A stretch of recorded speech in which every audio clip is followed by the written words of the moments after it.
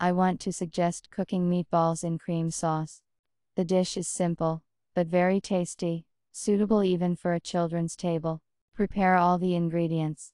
Rinse the rice, and fill it with water.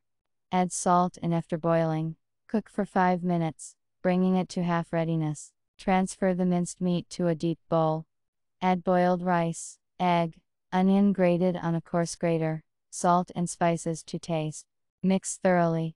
Form meatballs from minced meat. In a small frying pan or saucepan, melt the butter. Add the flour, mix and pour in the cream in a thin stream. Add salt, pepper and warm up for a couple of minutes. Fry the meatballs separately. Fry on high heat on both sides until golden brown.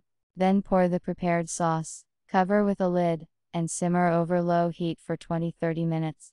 In the process, you can flip the meatballs once. Meatballs in cream sauce are ready.